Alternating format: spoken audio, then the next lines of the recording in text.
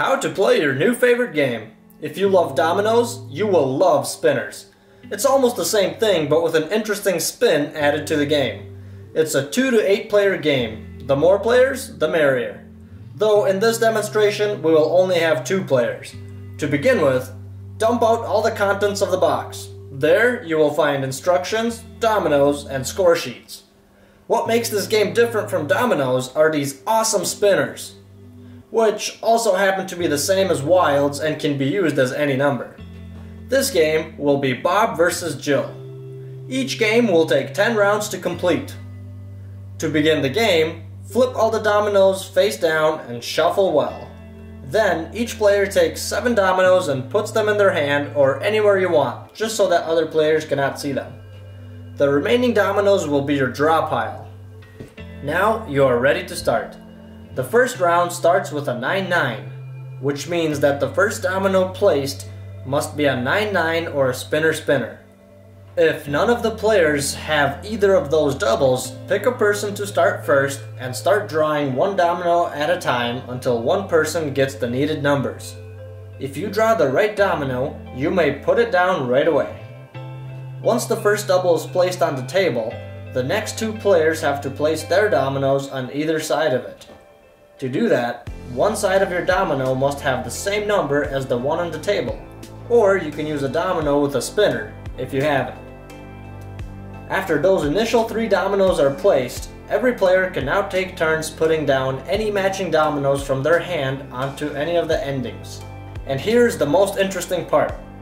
Whenever a player puts down a double, the next 3 dominoes played have to match that double, or, like we like to call it, build a tree. Until that tree is built, players cannot place their dominoes anywhere else.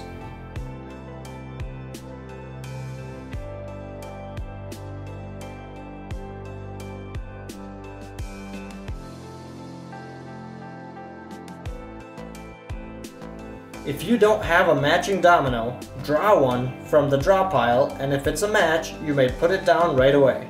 Otherwise, your turn is over. As you will notice, the table Bob and Jill picked is a little small for the game, so keep that in mind when you play. But during gameplay, when you place dominoes, you may make turns in the path if you choose to. The round ends when one player runs out of dominoes in their hand. The other players then count all the dots on their remaining dominoes, and that will be their score for that round. Here we see that Bob scored a 0 since he won, and Jill scored a 3 for round 1. The objective of the game is to get the lowest score. Also, it's important to mention that spinners are worth 10 points each, so you don't want to be left with those at the end of the round. After the scores are recorded, flip all the dominoes face down again, shuffle well, draw 7 dominoes each, and begin round 2. If no one has an 8-8 or a spinner-spinner, the player who won the last round gets the honor to draw first. Once the right double is drawn, you can then start building your pattern. Don't forget that spinners can be used as any number.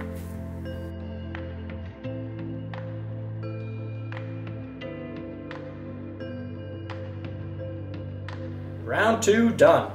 Jill wins the round and scores 0, and Bob scores 4 points.